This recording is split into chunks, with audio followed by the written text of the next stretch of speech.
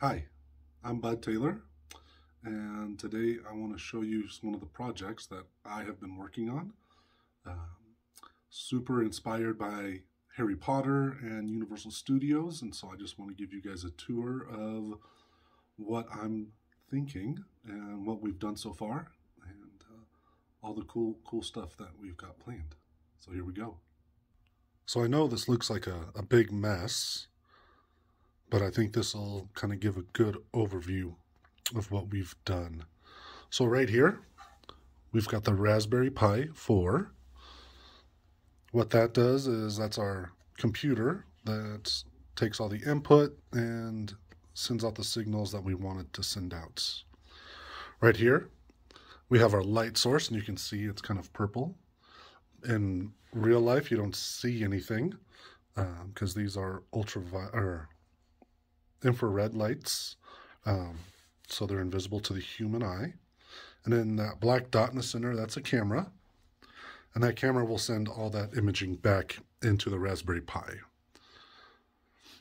From there, the Raspberry Pi will use the black and yellow lines coming out, and it'll turn on a microcontroller within this lamp here. As you can see there, it just turned on.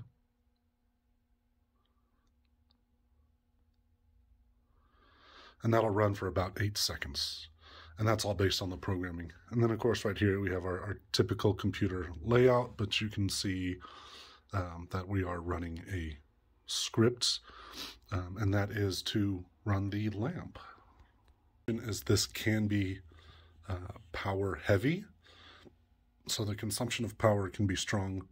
The Raspberry Pi requires about 5 volts with a 2.5 amp current, I guess. This design for the lights requires a 12 volts, 1 amp, I believe. 12 volt, 1 amp power supply. We then have, the microcontroller, which is kind of whatever. And then the other one is the TV. And that's going to require whatever the TV requires. So right now we've got 4 items plugged into, one outlet. So how does this work? So we have our lights here, and the lights shine out all over the place, and then something reflects back into the camera. And so right now I have just a little pencil. Let's get that kind of, so you can see it's just a pencil. But then I have a little piece of tape on it, and that gray piece of tape is really reflective material that I found at Walmart in the camping section. And so what it does is, if you hold it just right, you can do a circle, and it'll read it as a circle.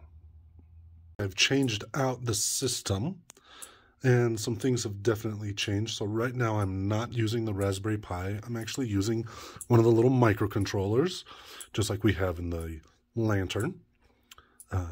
That actually connects to a relay right over here, and it controls this awesome Halloween pumpkin, and it turns it on and off. And so right now that Arduino is running the blink sketch. As some of you know, it just turns something on and off. And right now that is pin number, I think, 13 on the Arduino. Turns it on and off, turns the LED on and off just to show that that works. But with that, we can control this relay. And of course, we can replace that Arduino with the Raspberry Pi, send the signal over to turn on the pumpkin and turn it off without having to change, a lot of wiring and everything. So the only downside, of course, is that this relay here does make a clicking sound, and you can kind of hear that in the background. So something like this we would put high up.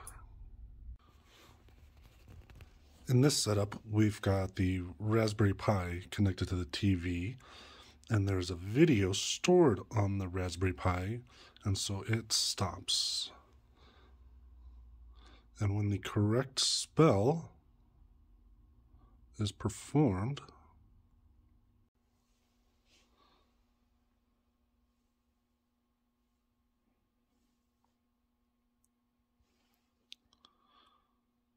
As you can see when the video is played.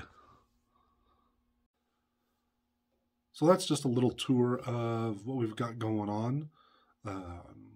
Really trying to make this something cool and something special that anybody can use, everybody can use. From the wands, right now we are 3D printing wands, and then we put a dowel in them. And the dowel for us is 8mm, so we just put it into, we use actually Tinkercad, and then have a MakerBot, or MakerBot, 3D print out the kind of the bottom half of the wands. We put that dowel in there and put that really sticky piece on there. If that doesn't stick, we do some glue. We found that to be very, very reflective, and to help this system set up.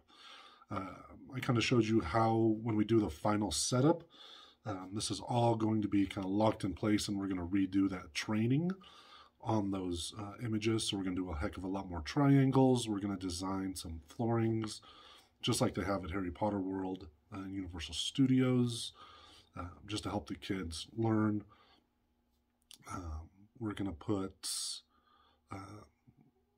it's just a fantastic little program that we've designed. So thanks for sticking around. Thanks for watching. And I hope you have a great day. Thanks.